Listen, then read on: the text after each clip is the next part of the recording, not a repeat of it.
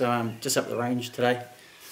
I've been a bit tardy getting the video part of the review done, so I'm just going to shoot a couple of groups with it. I've got some Federal Fusion 308 150 grain, just a pretty standard soft tip bullet, and I've got the Federal Premium to the 165 grain trophy bonded tip, which I shot a couple of animals with, and proved to be pretty brutal, pretty devastating on them. To be expected that 308, so it was a grunty little knockdown cartridge. But yeah, we'll do some groups just at a hundy, and then do a little bit of a detail on the gun itself.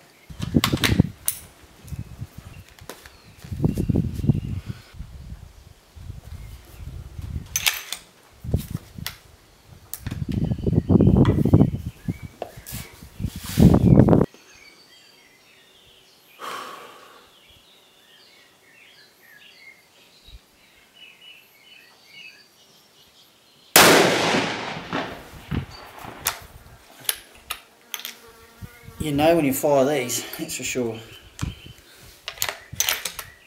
The shoulder knows it. The gruntest.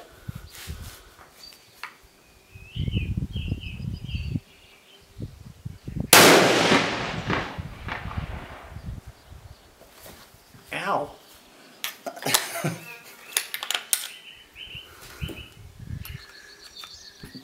Bloody hell. She's a Buddha.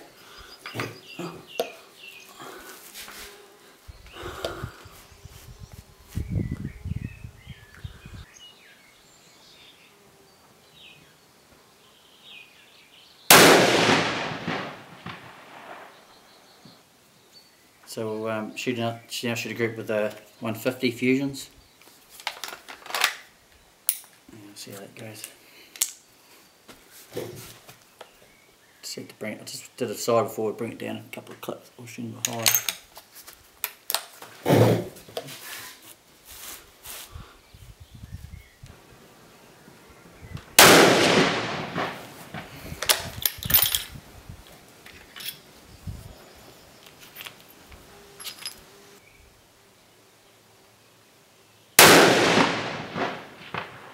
Jumped out of my hand. Right, group though.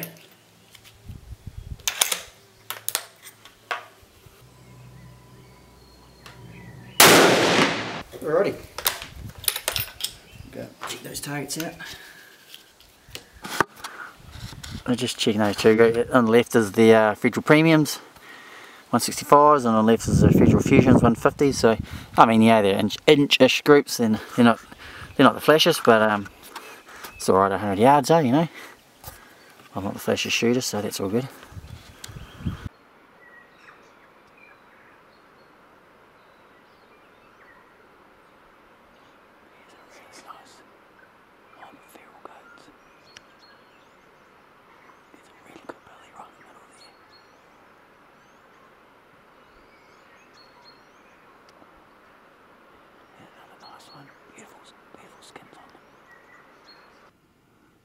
Caught up with that mob of goats again. I'll take out that big billy. They're on the property that they want me to shoot the goats on, so I'm going to do my bit. So I'll have a crack at that guy.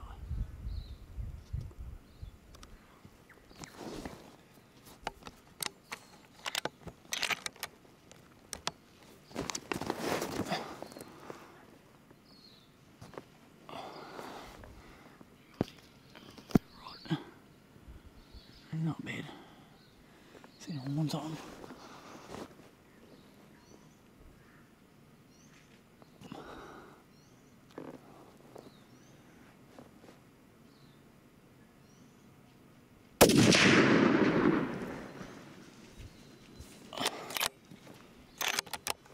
He's down.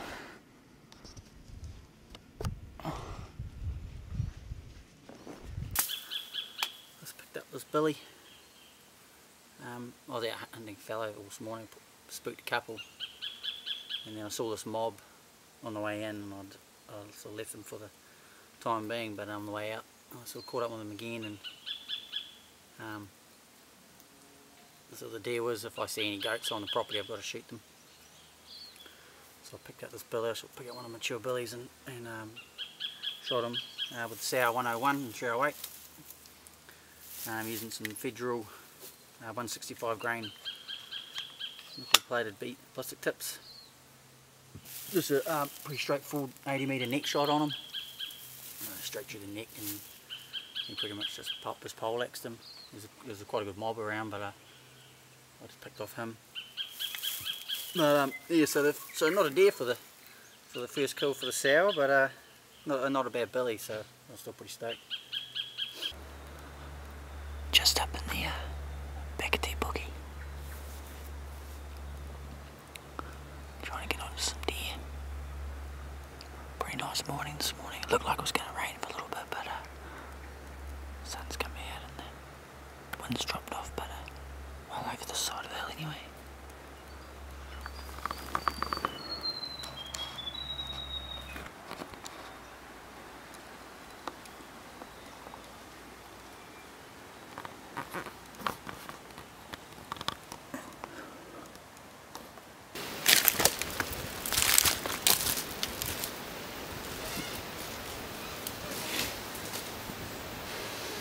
Well, I just picked up a fallow doe up in Te Puke. It was about 11 o'clock, pretty windy, but there were two just milling through the bush.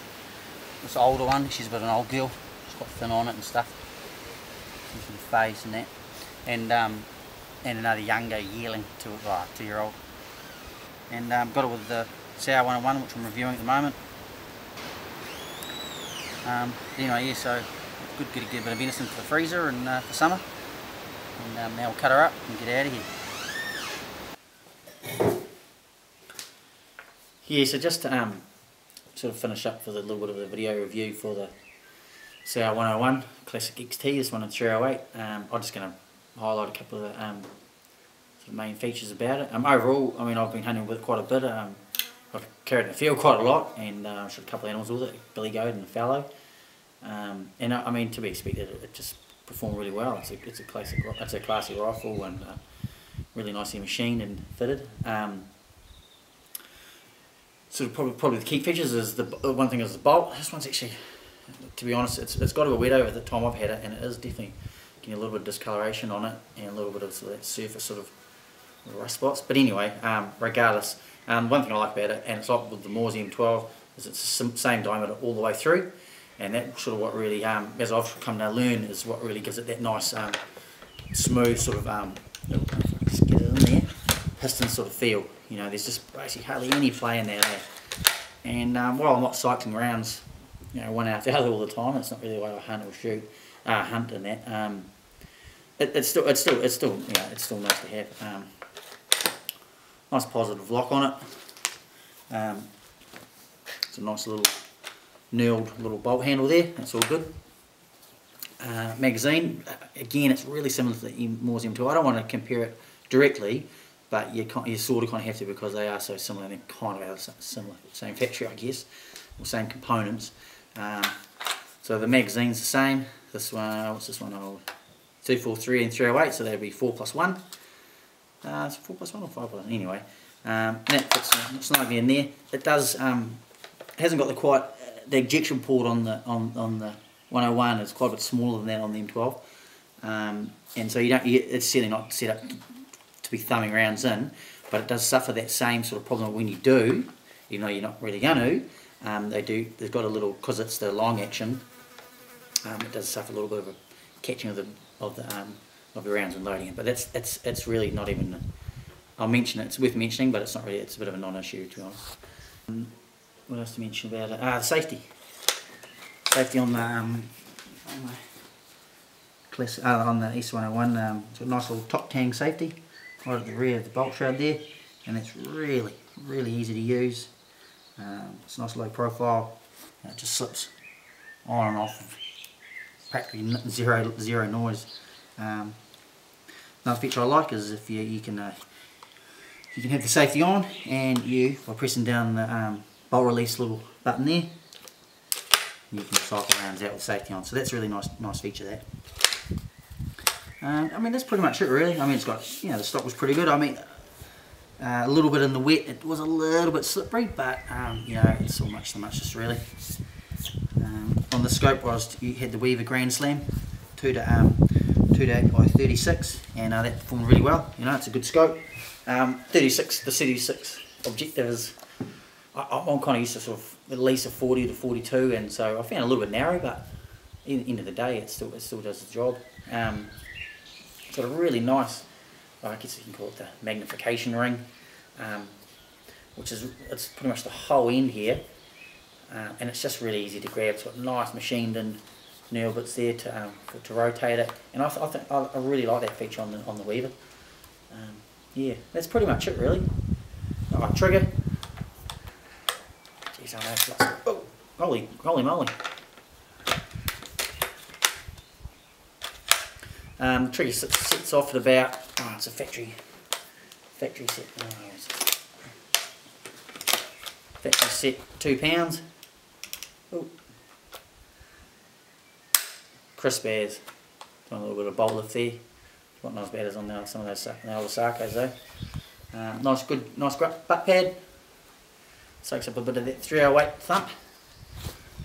Yep, so overall, really good rifle. I've enjoyed my time with it in the field, and I happily recommend it for a first time buyer. If you're looking for, not a first time rifle buyer, or any buyer that's looking for a new rifle, and with that sort of, in the really, you know, I guess it's in the mid sort of range price for firearm.